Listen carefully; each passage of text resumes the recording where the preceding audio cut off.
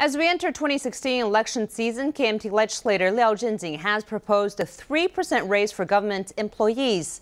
Liao argues this would force the private sector to also increase salaries.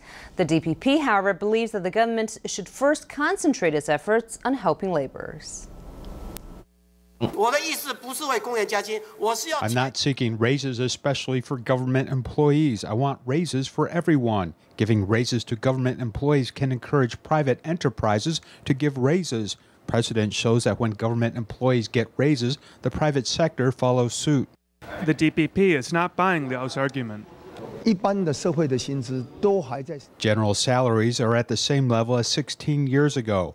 I believe there is public support for solving this problem before discussion of raises for government employees. Next legislative session, the KMT plans to draft legislation that would also encourage raises for laborers and others. We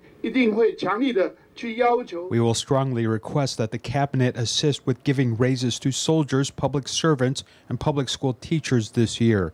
We urge the corporate sector to follow suit. Currently, we will focus on amendments to 4 laws. There should be bilateral cooperation for helping workers get raises. Don't be a hindrance. The cabinet plans to convene a committee that will review government employee salaries at the end of June. A plan would then be announced at the end of August.